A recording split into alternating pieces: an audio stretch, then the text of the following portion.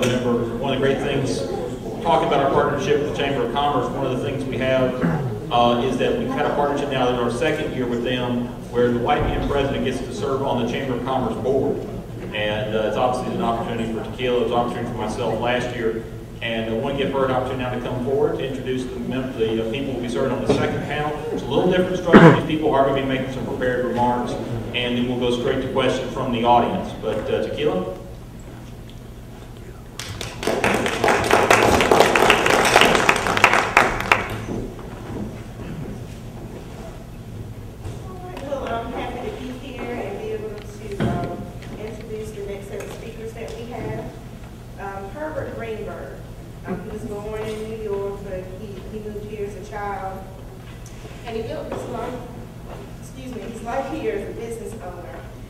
He's also a civic volunteer and a broadcaster.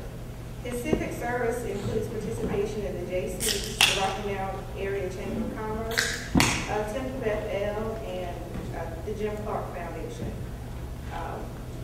He has WHIG TV, which features 100% locally produced programming, broadcasting over the air, cable, and online. So if you'll help me and to bring him on stage.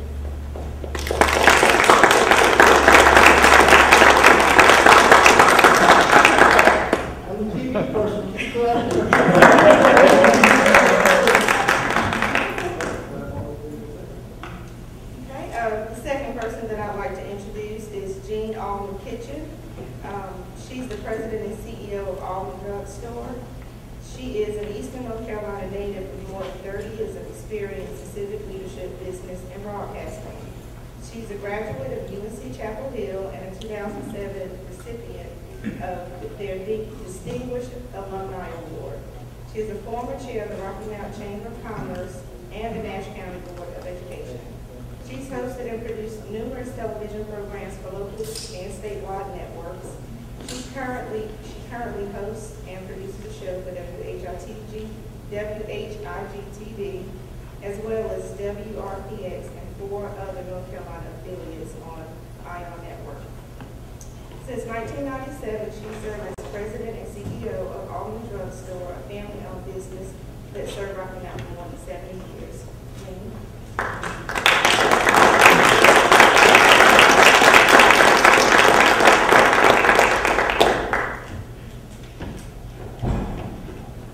And last but not least, we have Will Solomon.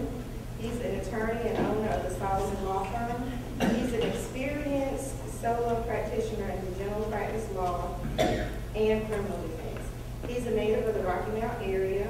He's a graduate of the Whitney School of Law at Campbell University and North Carolina A&T.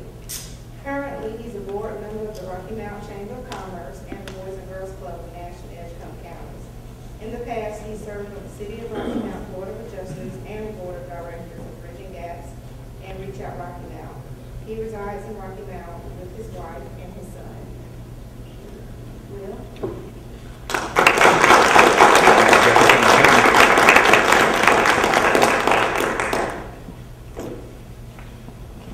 I understand that Kurt's going to talk to us today about lessons on life and business and service.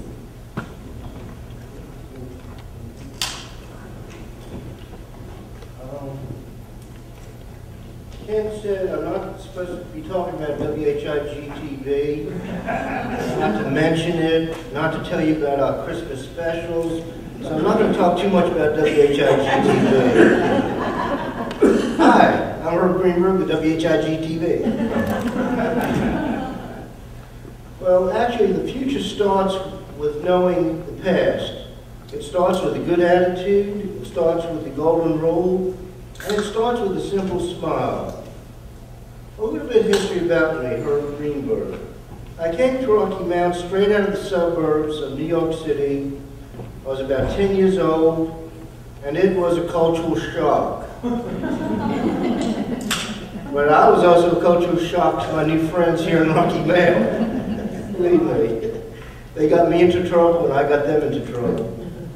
My dad had a factory that manufactured ladies' and children's undergarments for Sears Roebuck, JCPenney, Kmart, and other chain stores. The factory kept growing and growing and expanding, and eventually we wound up with factories in Rocky Mount, Gold Rock, Robertsonville, Ahoskie, and Franklin, North Carolina, which is on the other side of Asheville. How we got there, I don't know. We had approximately 1,400 employees, and then it happened, NAFTA. The NAFTA agreement was signed, and that enabled companies to move to Mexico, South America, and Asia. That agreement killed about 90% of all American products that were made in this country. Rocky Mount Undergarment was one of the first industries to break the cola barrier in the early 60s. Dad did not wait for the government to tell him to do so. He did what he felt was right. Dad told me, when I asked him about him, Dad told me, I will hire anyone that is willing to work. I guess I learned from my dad to do what it takes to get the action done, to do what is right, and to give more than what is expected. I grew up in the textile industry. I went to Atlanta Christian College, now known as Barton, and then I went to work in our New York office, to work in sales, production, development. Our office was in the Empire State Building, and that was exciting, believe me. It was hard work, but it was a lot of fun. I worked with my brother Dave, and he was also a major influence in my life. He taught me the art of the deal, the art of the sale, and how to deal effectively with people. And if you can imagine, if you're dealing with Sears, Penny's, and Kmart, you're dealing with some very difficult people. When I moved back to Rocky Mount, my friends were in college or had moved away. It was the same old story back in the early 70s. There's nothing to do in Rocky Mount. And if you lived in Wilson, Raleigh, Fayetteville, or anywhere, it felt like there was nothing to do anywhere. A friend suggested that I get involved with a local civic group. He suggested the Rocky Mount JCs. I was invited to a meeting. They had a good speaker. They had a good meal. And an announcement that there was a project to be held that Saturday, and they needed volunteers. I volunteered. There I got a chance to meet and talk with other young members of the community. Yes, I was young then. Maybe that's good. I had a great time. I did something positive for the community, and I attended the next meeting. I joined the club. I kept meeting people. I volunteered for every project and event that came along. And then I realized how selfish I was. By helping others, I was having a good time. Meeting people, doing positive things for the community, and building my personal skills in project management, Robert Rules of Order, learning how to work with a wide range of people. I managed projects like the Miss Rocky Mount contest, the haunted house. I worked at the JC booth at the fair, and I just had a ball. I've done things that I would never have done and met people from all over the state and nation simply by being involved. Over the years, I saw people come into the organization and stay a few months and then leave saying they were not getting anything out of it. The truth is, they never put anything into it. If you want to succeed, you must put effort into it. Unfortunately, the JC organization does not exist in Rocky Mount anymore, but there are so many good civic clubs out there that you can join and get involved and put an effort to make things happen. Strangely enough, you will see great changes in the community as well in yourself. The civic club experience taught me a good lesson. To succeed in life, you must put effort in. You must work hard, you must work with people, you must follow, you must lead, you must listen, you must learn, you must be involved in a community, and you must do. After Rocky Mount Undergarment closed, I went downtown to a small little TV station, WRMY. It was right here on Washington Street. I don't think anybody in the world except Gene and I lived there. And I volunteered my time, and I wanted to learn how television works. I always had an interest in radio, television, video, movies, film, whatever. But at WRMY, I I learned a lot there. What to do to make a community TV station work, but maybe more important, what not to do to make a local community TV station work. I think Jimmy knows exactly what I'm talking about. The station is sold to Pax Communication. It is now ION TV, WRPX on Channel 6 on cable. About a year later, the license for WHIG TV fell into my hands, and I started full throttle to make it happen. In December of 1997, WHIG TV officially went on the air, and I wanted this to be a truly community TV station. I wanted civic clubs, church groups, small local businesses to feel at home with WHIG TV. I didn't want to price myself out of the market, and I wanted to be affordable, friendly, and available to the citizens of our area, which I feel I have done. Any one of you is invited to visit our facility. If your church group or civic club or business can use the services of WHIG TV, please feel free to call me. In this life, you have to be a self-starter. You can't wait for the committee to give you permission or direction. You have to go and do it yourself. You have to get involved, and most of all, you have to give back. We all know the golden rule. No, it's not the golden rule that he who has the gold rules. It's the other one. Treat others as you would like to be treated yourself. This is a simple philosophy, and you will be surprised how well the golden rule works. People are treated well, treat others well, and sooner or later it comes back to you. Did you know that a smile is contagious? Yeah, except for Jesse. There you go. Smile at somebody and they'll smile back. You do not need an interpreter to communicate a smile. I've been in France, they understood it. I was in Italy, they understood it. I smiled in Boston, Florida, and right here in Rocky Mount. Smile will always come back to you. And on attitude, it's what you make of it. It's how you react to any situation that will set the tone to follow. So before you react, think to yourself, what can I do to make this a better outcome? We are all part of a giant network, connected and committed to others. If you boost each other, then we all grow. If we treat each other with respect and dignity, we all grow. All I'm doing is encouraging you to step up to the plate. What's the worst or the best thing that can happen? You're either going to strike out or hit a home run. But you'll never know until you try. You are the future leaders. You are presently our leaders. You are the ones in the future that will take charge of government, businesses, civic and church organizations. You can watch things happen, or you can make things happen. It's your choice. Personally, it's more fun to be in the driver's seat. If you're going to be an entrepreneur, you must be ambitious, you must work a little bit harder, and you must be willing to take risks. And if you treat other people well, if you have a good attitude, there is no limit to what you can achieve. Thank you.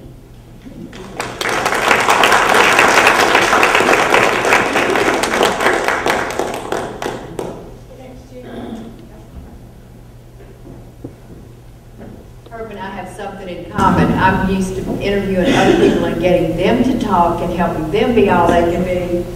I'm not used to giving speeches, so you're going to have to bear with me. First, I want to say, Young Professional Network, you all are already winners because you care about your community and you've made a commitment by joining this organization to really say that you are interested in Rocky Mount's future, that you're invested in Rocky Mount's future. And as somebody like her who's been around for a while, it's so important for us to see you all come and take the reins in a lot of things and really show that you care about Rocky Mount and invest in it in every way. And we're going to talk about investing in every way and kind of look at the condition of Rocky Mount and what each and every one of you and we can do to make the future of Rocky Mount the best it can be. I want to do a little exercise with you first, though. Many of you have seen the movie A Time to Kill. Matthew McConaughey, Sandra Bullock, and Samuel Johnson. At the end, when Matthew is giving the charge to the jury, he said, I want everybody to close their eyes. I want y'all to close your eyes. I want you to think about the person you love most, and you have to say who it is, please don't. And if there's not a person, a dog, maybe you've got a dog or a cat. Now think in terms of little by little, that person has a wound here, a wound there, just little by little gets hit here, hit there, and slowly goes downhill. And it just breaks your heart because you want to help and you want to do something. Okay, open your eyes, and that's what's happened to Rocky Mount. And it's in our hands to do something about it, and indeed we can. I did some research on, what other people are saying about how to turn around communities, how to build back up communities. In a recent Time magazine article, the New Economic Foundation, which is an independent think tank based in London, said many local economies are languishing not because of too little cash that comes in, but as a result of what happens to that money. Money is like blood in a community. It needs to keep moving around to keep the economy going. When money is spent elsewhere, this is a good time going into Christmas to talk about this, such as at big supermarkets, at out-of-town stores, at non-locally owned box stores, it flows out of the community like a wound. By shopping at the corner store instead of the big box, consumers keep their communities from becoming ghost towns. I was at a Chamber Small Business meeting earlier today, and we were told that the Moore County Chamber of Commerce has lost 100 members in the last year, and went on to say that the reason why is that 75 of those members that were lost, 75 of the 100, were all small businesses that have gone out of business, but that could have been saved if the community had it, if they sought help, if the community had supported them. A number of researchers and organizations are taking a closer look at how the money flows, and that what they're finding shows the profound economic impact of keeping money in the town, how the fate of many communities around the nation and the world increasingly depend on that. We just need to put a fence and say, if you have to leave town, leave your money here, because we have to keep it churning in our community. If you think of businesses, and all of you can name lots of them that have closed in Rocky Mount in the last few years, we used to be. I moved here over 25 years ago, and we were a big hub. We had parties, we had Peoples, we had Planters, we had just Belt downtown, we had Almonds downtown. Downtown was thriving and lively, and it was just very, very different. We recently lost Sunnyside Up, Dean Grace, Patty Jace, Seraphinas, to name a few. But we need to ask ourselves, what are we doing to keep them here? Are we making it part of our shopping plan and our supporting locally owned, not just local, but locally owned?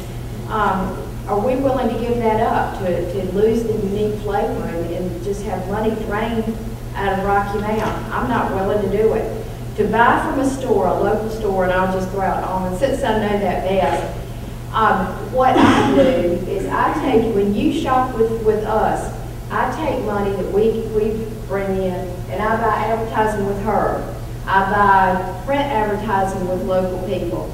I buy store supplies locally. I buy insurance from a local insurance agent. We join the Chamber of Commerce. We support the Junior Guild. We support Rocky Mount Academy. We support Nash Rocky Mount Schools. We support almost every nonprofit in town. But do you think when the big box stores and big chain stores here, did they buy their print advertising locally? Did they advertise with her? Did they churn the money locally? No. Big headquarters out of state. That's where they buy there, they print there, and they give all their business, not in Rocky Mount. So money that goes into those stores goes promptly out of town to their headquarters, and all of their, just the ripple effect of the dollars goes straight out of our pockets, straight out of our town, and it's our lifeblood. It's what we need. It's what we depend on. Ken gave me a good idea. He said, well, you need to talk people into shopping locally at a pharmacy. And he threw to me a couple of things that he's encountered with his wife, and we appreciate your business, Ken. But I want every one of you is an ideal customer for Almonds, and I'm just going to use us as an example. If you travel, the comment was made, well, if you travel, you need to be at a box store because if you're out of town and you need something, you can go there.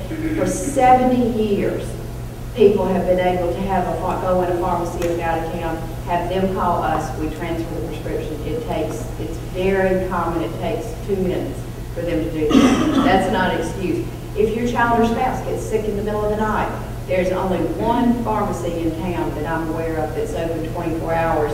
They are dead as a doornail in the middle of the night, I can tell you, because I went in there with my husband with a kidney stone. But our pharmacists will meet people. They do emergency fills all the time for people. We're happy to do that. But on a personal note, when we went there, I walked in, I handed the prescription.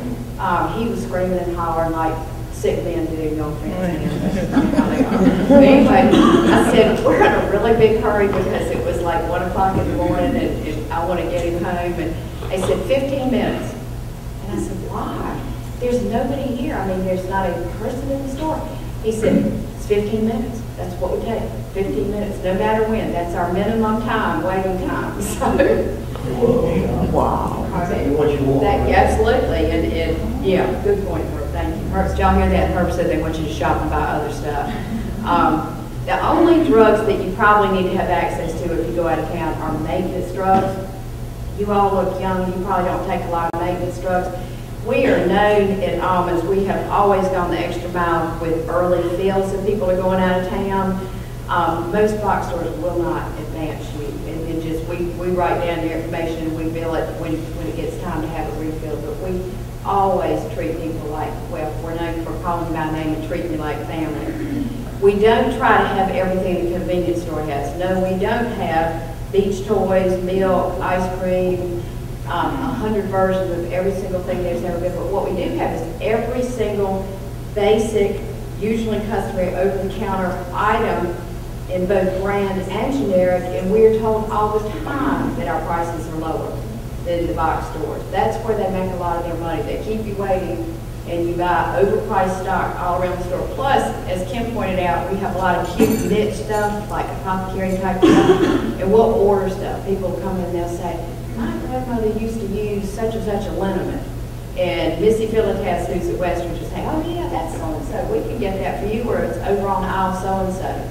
So we really do try to have a lot of kind of niche items. Mail order, I'm sure all of you have been called many times being told the glorious aspects of why you should go to mail order. We have drive-through windows. We deliver to homes and offices daily, Monday through Friday. But one thing that really matters to me is the peace of mind to know that the person who hands me something that I'm going to put in my body or my child's body, I'm looking at that person. And that person in that business stands behind that item or that what you're going to take. And they're there. They've been there for a long time. They're going to be there tomorrow. But they stand behind it. And I've just always had kind of an aversion to having the mailman deliver my drugs. And I just really think, and again, you get to the churn thing because so many, if you get a mail order, all the money's going right out of the state, out of the city and out of the state. Physicians tell us all the time they love working with us. They can get us on the phone. We respond quickly. We call them if we see something that we think might be in conflict with something they're taking. We have just a super rapport with physicians.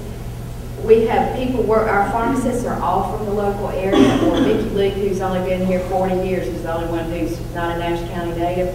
Their moms, grandmothers, fathers, they care deeply.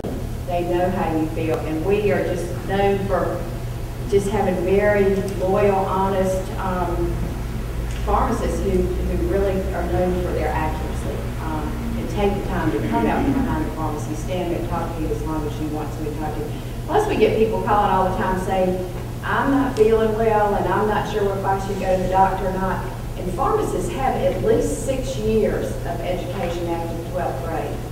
And so they are very good, very well-trained healthcare professionals, so take advantage of them. But at a place that's locally owned, they get to know you, they care and want to help you one-on-one, talking about whatever your issues are with your health and give you all the advice, or they'll go look it up on their computers and help you. As the nation limps through the recession and has trouble pulling it out of the recession, many towns are hurting. Buy local campaigns. can help a local economy withstand the downturn.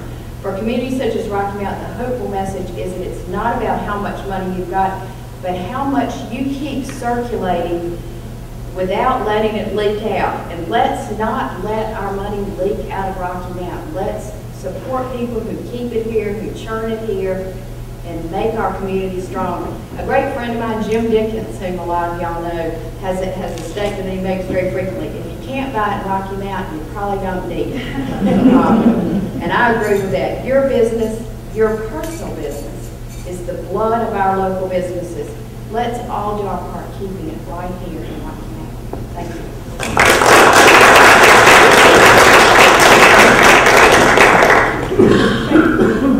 And now we'll have Will come up and talk to us. Well, good afternoon.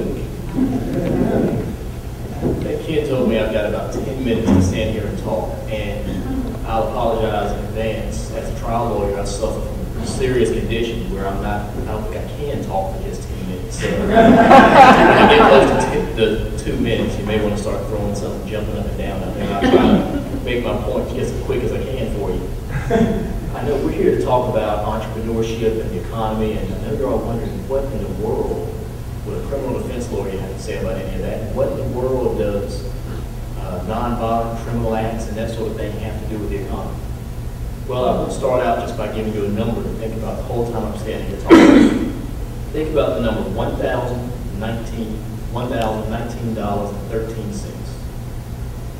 $1,020 essentially. That is, according to the State Department of Revenue, it's going to sound incredibly low to the business owners in here, but that is, in 2009, the average amount that the average taxpayer in North Carolina paid in state income taxes. Only $1,020.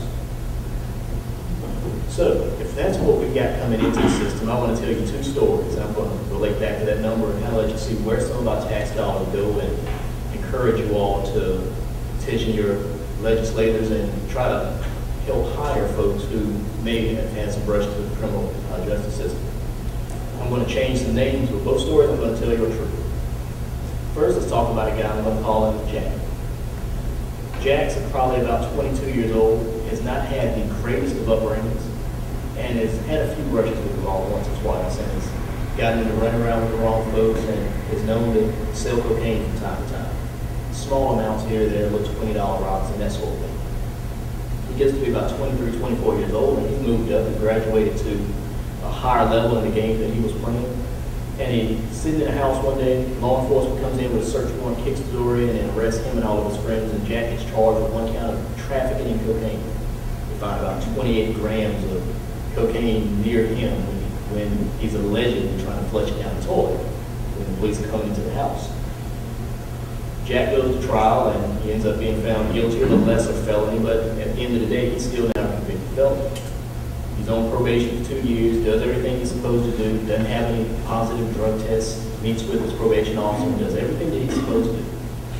He's now off probation, and Jack wants to try to do the right thing. He wants to he's tired of having to run and look behind his shoulder every time something happens, and he's tired of his mom probably thinking he's getting arrested or something bad might happen to him, so he tries to do the right thing.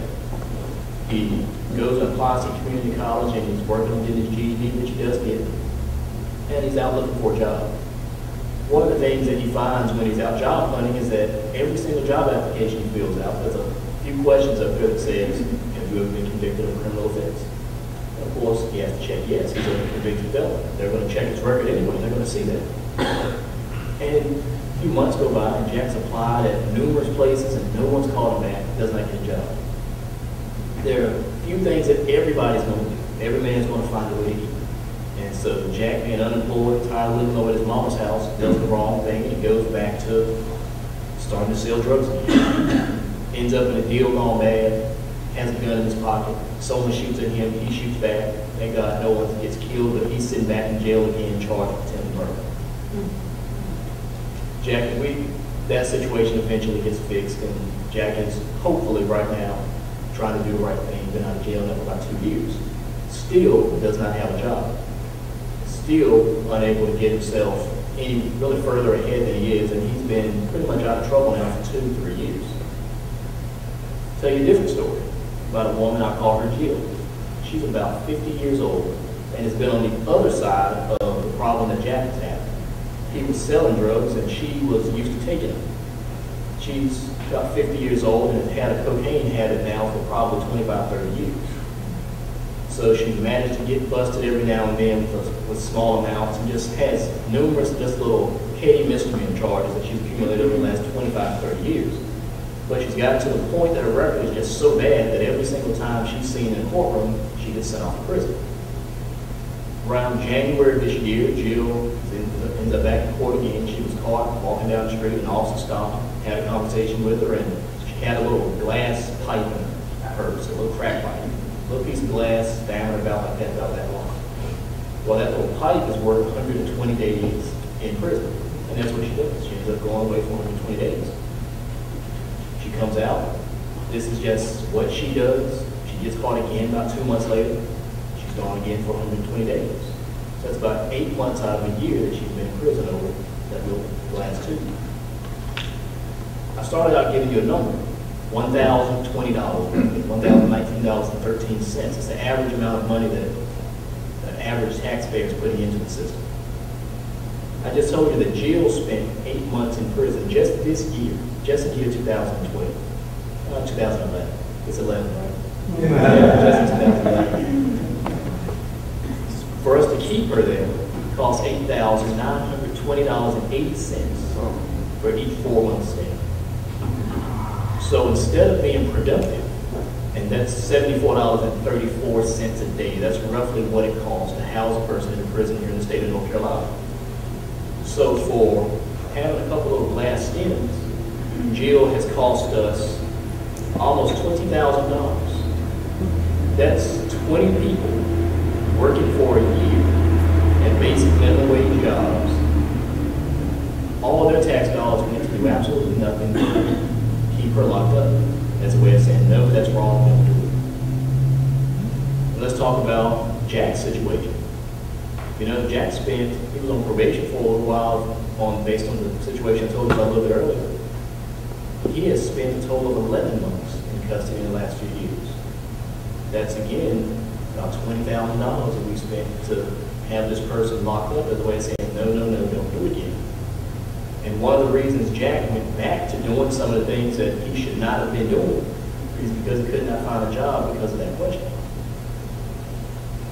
I say all that to say that there has to be a way, one, for entrepreneurs or business owners to start, one, overlooking those questions. Because this is something that negatively impacts the entire state, the entire country, but more so small towns like Rocky Mountain, pretty much anywhere east of I-95 in this state. Because we're not Charlotte. We don't have 3 or 4 colleges and a whole host of new people, fresh blood flowing into our city every single year. Think about how many students attend North Carolina State and Raleigh every year. How many fresh new 18-year-olds are showing up every single year that are going to be in school looking for work and looking for part-time work and kind of joining into the workforce. Here, we don't have the benefit of fresh blood, but we have a large part of our population here in this city who are in this same situation. When Sam's Club first came here, I forget the exact numbers, but I believe it was over 600 of their applications were turned down because people had to answer that question. Yes, I've been convicted of a crime before. So one, I would say it's definitely in the best interest of everyone here who owns a business, everyone here who has contact with somebody who does, to try to work with folks through their problems. Because otherwise, we're just going to continue to spend more and more of our tax dollars, and they're going to be less and less productive people. We had, I just lost my train of thought. What happened? I'm trying to squeeze as much as I can here in about 10 minutes, and I keep looking over that can to see when we can tell me to sit down. You got 4. I got 4. Okay, I'll make a few more. I'm being lean. I appreciate it. We have, on the other side of that, it's also a really big problem when it comes time to start applying to colleges and going to school. One of the things I did in preparation for a similar talk like this I gave recently, I contacted North Carolina A&T where I went to school and had them send me application for admissions. And sure enough, they have the same questions listed there. North Carolina State, every university within this public school system have those same questions listed. So what we have is almost created a complete subclass of people that it's costing us money to support. Because these are folks who, if they're not working, one, they're doing something, they're getting paid. They're cutting grass, they're raking leaves, and they're not paying any taxes. That's no payroll taxes coming out of the money they're getting under the table. That's no income taxes that they're paying. And unfortunately, if their income is that low and they're receiving some kind of government aid, food stamps or something of that nature, they're shopping without paying sales tax. So essentially, taking these people out of the regular economy hurts all of us. Now, I don't know exactly what all the solutions are. We have got a few great programs that the state has provided to allow some folks to clean their records, so it's not a problem anymore. So there's a way you can petition to have certain things removed off of your criminal record, but it's so few things. It's misdemeanors, little bitty stuff. You're a 17-year-old kid who stole a pack of gum, you can get that fixed. But for the 25-year-old who has a serious record, we're going to have this man as a member of our society, as a member of our community now for, God willing, that he lives a long life in the next 30, 40 years. We need him to be able to be a tax-paying citizen and to actually participate in the real economy as opposed to in the second-class economy that we have. I would invite all of you, one of the most interesting places, and Lodge Daughtry mentioned to me that he was there recently, one of the most interesting places you can go and spend your time is to pick a day, Monday, Wednesday, or Thursday, and come by the courthouse over there in Boca Road and just sit back and just watch some of the folks that you would probably never see in a normal during the day setting that most of us spend our days in, and see how many of them are some bad people. I mean, some folks don't need the benefit of the doubt. There's some bad people who would do bad things to each of us, and we need them locked away, and we should spend our tax dollars to keep them there. But you have some folks who simply cannot get a break, and in a way, it's because of questions like the one that is contained in every job application that there is. So I would ask that in a way, in a part of supporting the community and businesses here in the city, to try to encourage folks that you know that wherever you work, just let them know it may be a good idea to at least give somebody a shot and not overlook that sort of thing. And I would hope that one day we could be in a place where we have more employed people in Rocky Mount than unemployed people. Because there are a lot of folks that, and Ken's walking up, they're about to take the mic away from me. But I think you all get my point.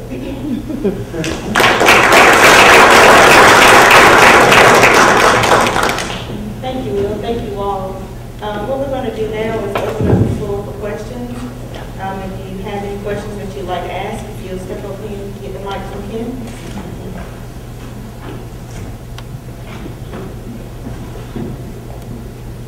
I'd like to ask a question. That was very interesting, what you spoke about, and I certainly would love to help be a part of making our tax dollars go in the right direction.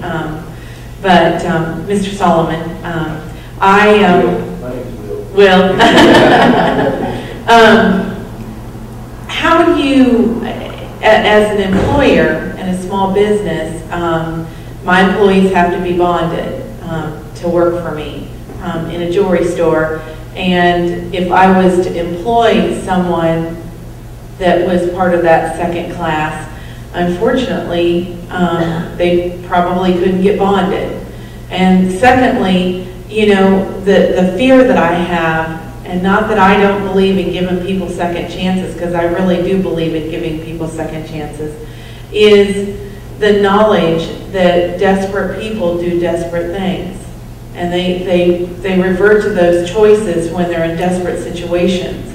And obviously, you know, you told two stories of people who, unfortunately, went back to the lifestyle that they were living before they got clean and had to go back to it. And it's a vicious cycle.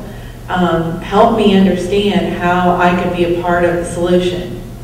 Do I need to come up with the mic or everyone here? We can hear you. Okay. Well, first I'll say that before, I've been talking about this issue for a long time. One day, my wife said, well, we talk a whole lot, but what are you actually doing to try to help? So I kind of put my money where my mouth is. One of the part-time folks who works in my office is a former client, and haven't had any problem yet out of her. But a lot of the issues that we deal with in this area are going to be legislative. And it's something that you may want to sit down and have a conversation with your representatives, your state senators, and let them know that this is something that I would like to try to reach out and help some folks, but right now, this person can't get bonded because of their past. Is there a way that, would you be interested in sponsoring or supporting legislation that would allow insurance companies and bonding agencies to work with different types of folks, kind of pull them out from being in that second class?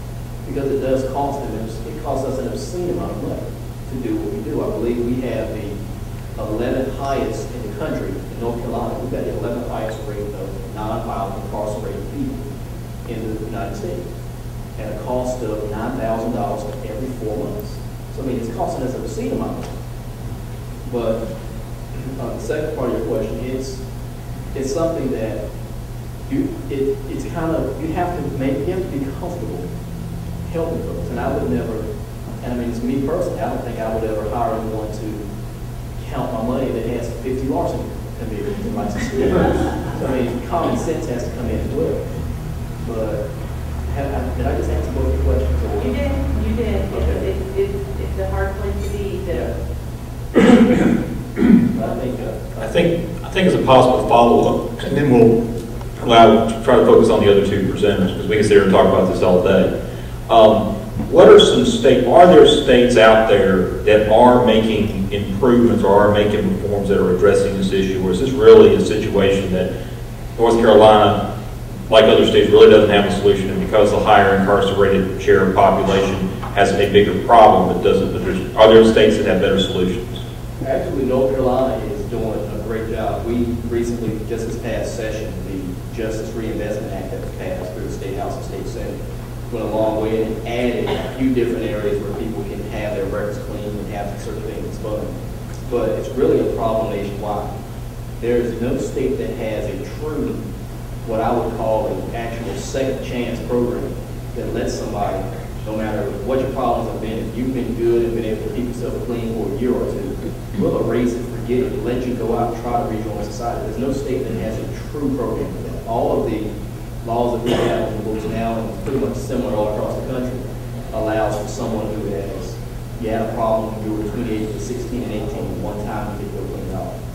Oddly enough, even in North Carolina and in most states right now, if you're driving home today and something happens, you happen to fit the description of somebody, you get charged with something, and 3 or 4 months from now, the charge is dismissed. Sorry, we had the wrong guy.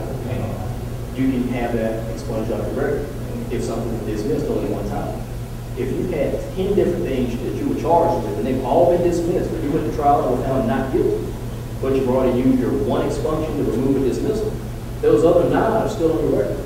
So you go apply for a job, and you check the little block that says, no, I've never been convicted of anything, because it's true, you haven't. But then your employer goes and runs your record, and they see that you were charged with all these other things, but you went to trial and you're found not guilty, or the state chose to dismiss the charges. That's still up there. Is it also with magistrate charges? Exactly. That's anything that's up there still shows, even though it's been dismissed. So you've got folks who, human resources may take a look at your record and say, well, you probably did, but it just didn't get dismissed, or there's no real way to clarify that sort of thing. So a lot of these issues have to be fixed from the legislative end. But until that's done, I think a good way that, and I know I do this whole thing where I talk about the last thing I want to say, until that's done, the community can step up and say, you know what, I'm going to give this person a shot. I'm going to try to hire this person. So at least there can be somebody can sit down and really maybe able to tell somebody else, you know, I gave someone a shot to work out, it's not a problem. And hopefully we can just one by one start to save the state some money and try to help reintegrate some of these folks into society. And there are some businesses here locally that do that. Williams is one. There's a couple of construction companies that do that as well that I'm familiar with. So there are companies out there that do focus on this. Some of them, families are former law enforcement employees, so they're in some cases more comfortable working with these individuals. They're more comfortable. They understand their backgrounds and those things. But there are some companies out there that do provide it. And the jobs aren't here anymore.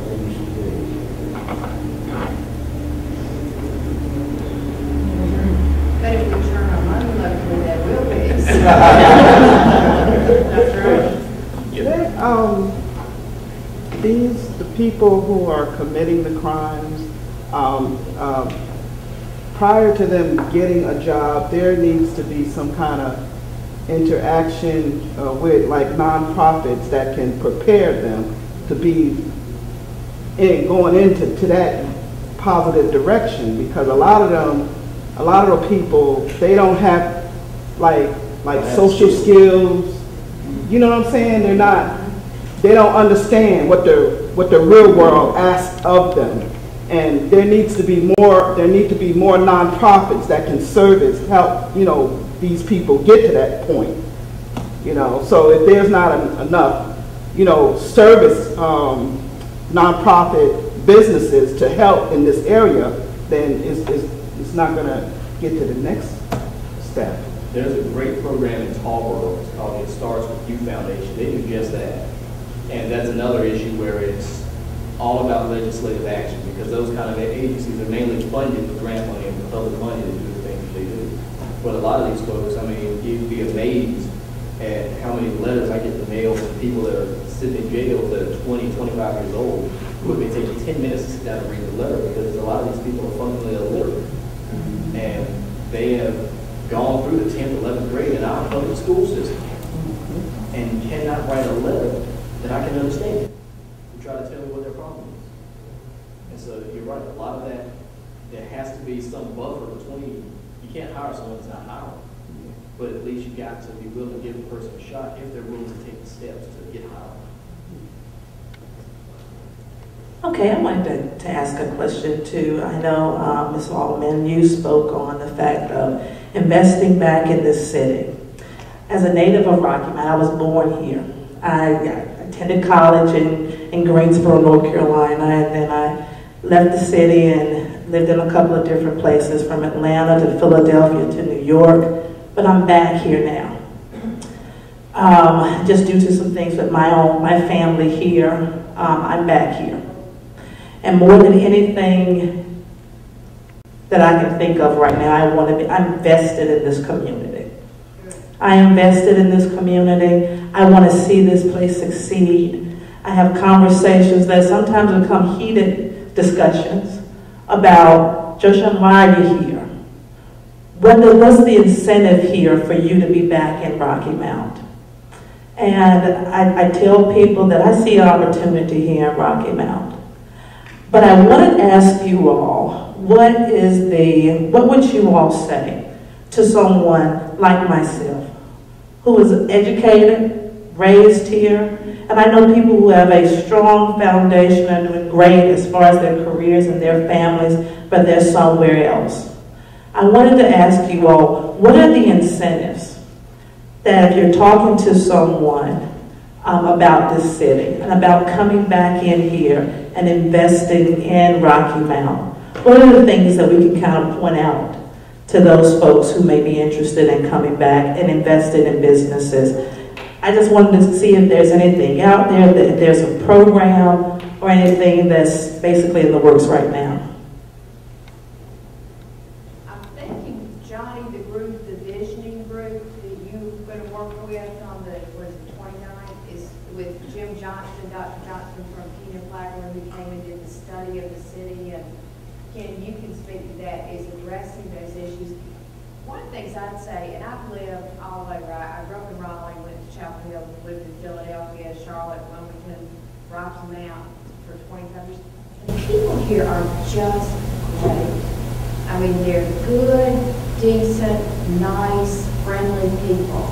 And people who move here from other areas experiencing that. And we've got a wonderful town. We've got hard-working people. We've got people who, like y'all, who are interested in the future of the town. I think if people come here and invest in this community, and we've got TV station to promote them, and I'm such a believer in TV. I do 2 shows weekly, purely public service, because I think if you put positive things out there, people need to hear the good things about what's going on here. They need to see, and Herb agreed when I said I'll do a show for you if you'll give me the airtime. Show good people doing good things. But I think we need to be part of, not only don't let money leak, that's going to be my mantra, don't let it leak from the community, but I think we need to be cheerleaders, and we need to to talk it up. I don't know of any specific job opportunities right around the corner, but I think if we can change the culture in keeping our money here and circulating our money here and supporting each other for our goods and services, not letting out of town, just siphon off everything going out of town. I really think we can start rebuilding. Of course, the whole nation has taken a hit and is continuing to take a hit. But if we don't start, as these international economists say, keeping our money in town and supporting each other in very meaningful ways, that's how we'll be positioned to come back as the economy improves. And that didn't specifically answer your question, but just to kind of, I tell people, I'm working Rocky Mount. My husband died, so I commute from Scotland Neck every single day. And I love being here. If y'all go to Scotland Neck, you can see why. And we had a skunk hit us this week, so I'm really down on that. Been living in the country. I love Rocky Mount. I really love Rocky Mount. I'm very proud to be here, and I think the more of us who say that, everywhere I go, people smile. People want to do the right thing, and people want to help this community, but a lot of just don't know how. We're all here because we want to be.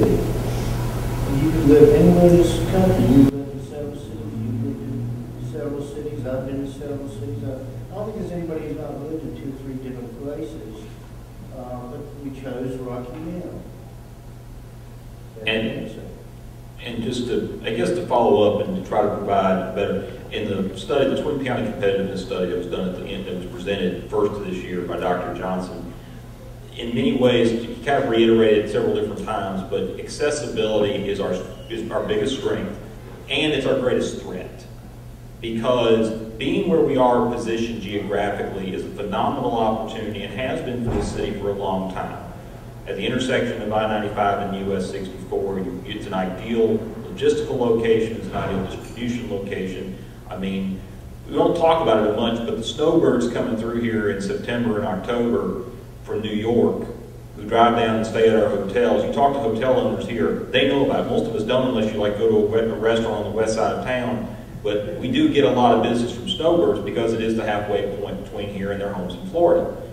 At the same time, it is also a threat because what we are seeing now is that Raleigh-Durham, and Will was very specific, and I'm glad he made the point about NC State, or UNC and Duke. Population, growth is the key. Charles Penny, my boss, talks incessantly about the importance of growth, one way or another.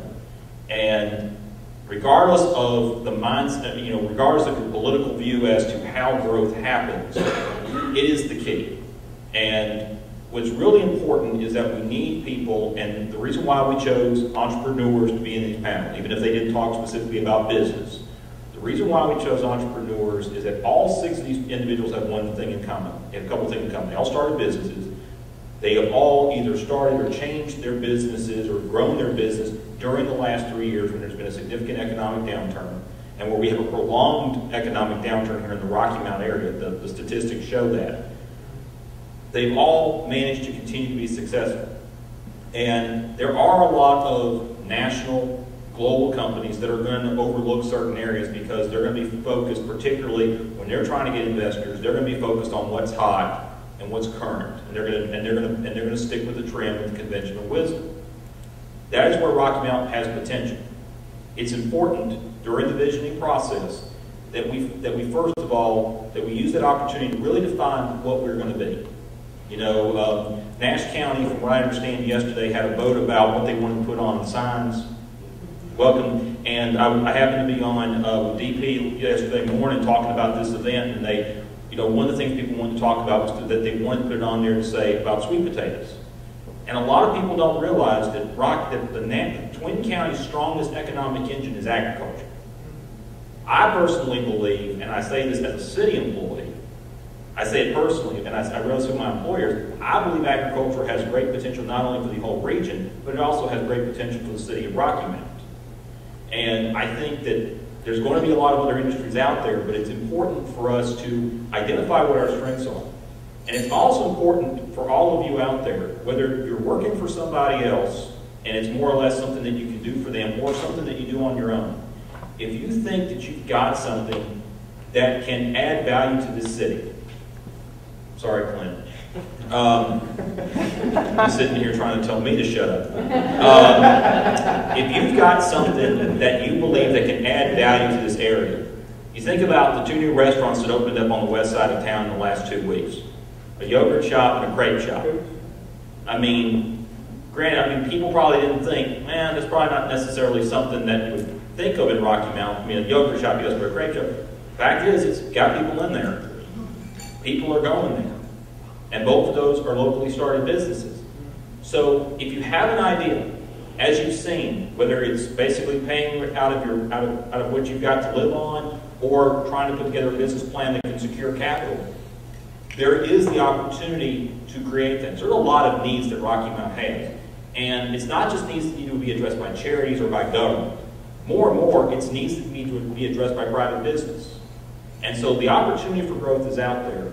And hopefully in the next 2 years, and starting on November 29th with the kickoff event, and I really encourage anybody who can to be there. I do think it'll be a value, and you'll learn, particularly if you do want to contribute with this process, how you have that opportunity to contribute. I think you'll see that there is a lot that we can do.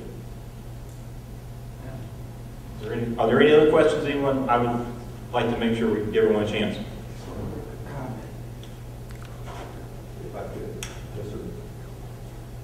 I'm also a transplant from New York. I started a business on the Edgecombe County side of town about 15 years ago. It was a video store.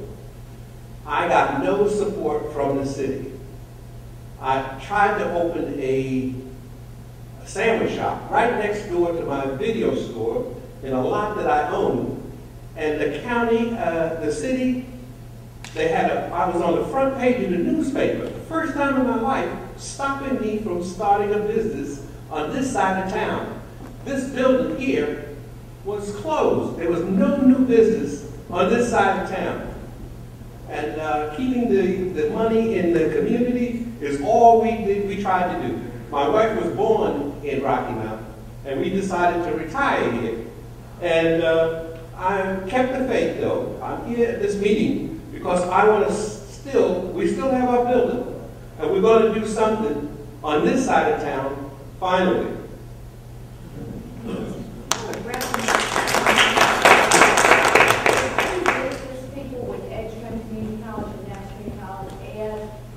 Yeah, Ed Ormsby, I mean, and this is for general information, but small business centers with both Nash and Edgecombe Community College are wonderful resources. Ed Ormsby with Edgecombe, he's based out of Tarboro, but he does have an office here at the Rocky Mount campus. Fred Brooks over at Nash Community College, over halfway between here and Nashville. And Keith Davis is with SCORE. Right, Keith Davis with SCORE. For those of you, I mean, there are people though also who, I mean, there are a lot of resources out there. Johnny has worked with SCORE some, and there are other groups. I do think that I do see a change in attitude, and I believe that's important because there is. I think that was an issue. I've only lived here 5 years, and I do believe that there was a time when things were not as open or as inviting or as and things needed to change, and I do see that change is occurring. I also just want to point out one thing. You've seen I guess what we call the archaeological excavation dig over on Main Street. When we started that, I mean, the Main Street redevelopment has been a long undertaking, and there have been a lot of issues. A lot of different issues have caused it to continue to be delayed. As you can see, that work has started. It is even to a greater magnitude than we thought it was going to be. I mean, we didn't realize we'd be digging down that deep, I don't think. But it's necessary. It's a major project. It is underway. And as much as y'all have seen with the redevelopment here at the Douglas Block and of this facility and of the buildings nearby, you will see the same quality, the same effort along Main Street. And of course, the other part of it now is working to get those buildings redeveloped so that once there's a Main Street in place, that there are businesses and there are commercial space available for people to release, and that it's usable and is in modern condition. Yes. If I could jump in real quick to the young lady in the gray dress, that's something I wanted to say in response to your question. I'm also born and raised in Rocky Mount. Been here my whole life except for going away to college and going away to law school. And the thing that keeps me here and the thing that I enjoy about it is this place, as anywhere you go, it's all about it is. I mean, at the end of the day, you close your eyes, go to bed at night, you don't know where you are, you're somewhere stupid. So you can be wherever you want to be. It's who you're spending your time with and what you're able to do when you're up and around. And the people here really will make it a special place. Like they said, there's nothing to me like just going to the grocery store in between getting out of my car and going to checkout. I've run into 15 people I know and stop and spoke with them. And that's something that when I lived in Greensboro, it didn't happen as much. When I spent a lot of time out in Charlotte, out in Dallas, Texas, it doesn't happen as much. But that's something that happens here just all the time. So what makes this kind of place special, we're not going to be able to grow without having good people here to start that foundation. We can't have all of our high school graduates that go on to college, graduate, and never come back. But we're going to have a serious problem. So we need you here, we want you here, and you're one of the folks that's going to make the place fun. This will be the last comment. As somebody who's part of YPN and Rocky Mountain Business Builders, I've been involved with Chamber and listening to the great panelists who volunteer their time today. I just want to say thank you all for doing that.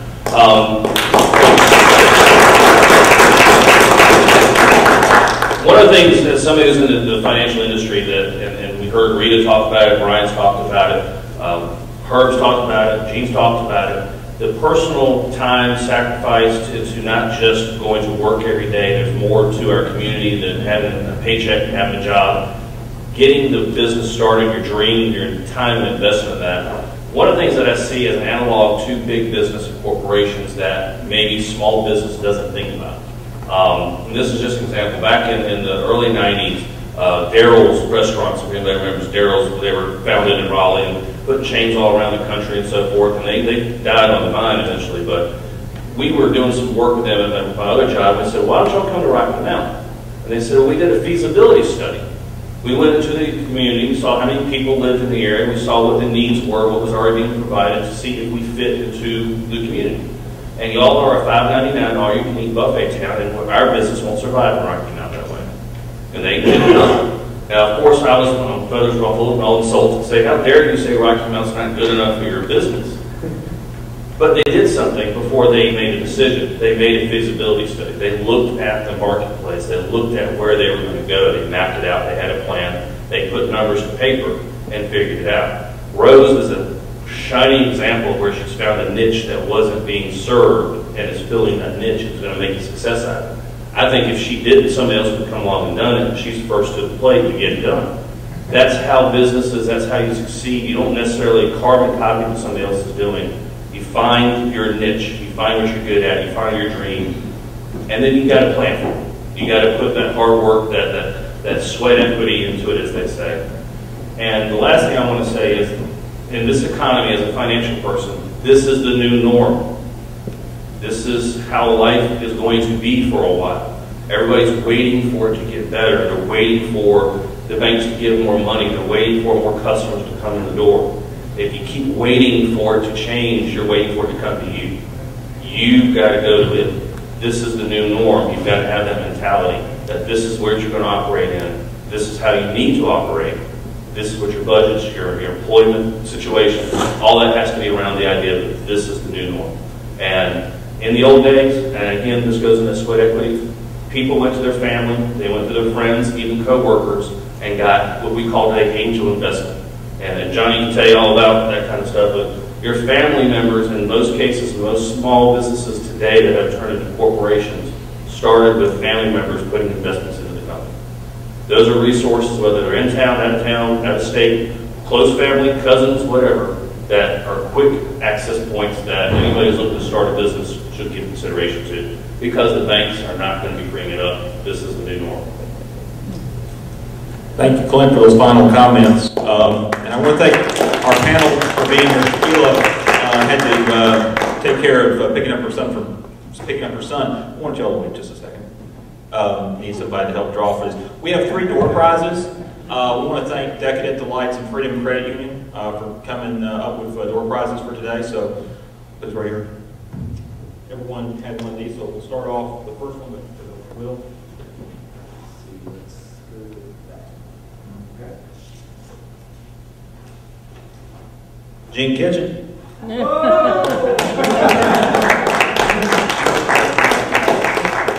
is not, I promise you the deck is not stacked.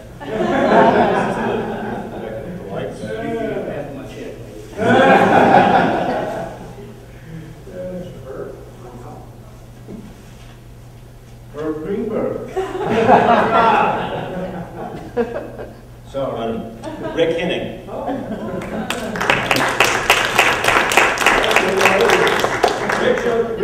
Rick's wife emailed me and said, "Can he come?" And I said, "Of course." There you go. And, tell you what, Jesse. Everybody just knows. That's how magic. That's why magic is the way it is. Amy Miller. Amy.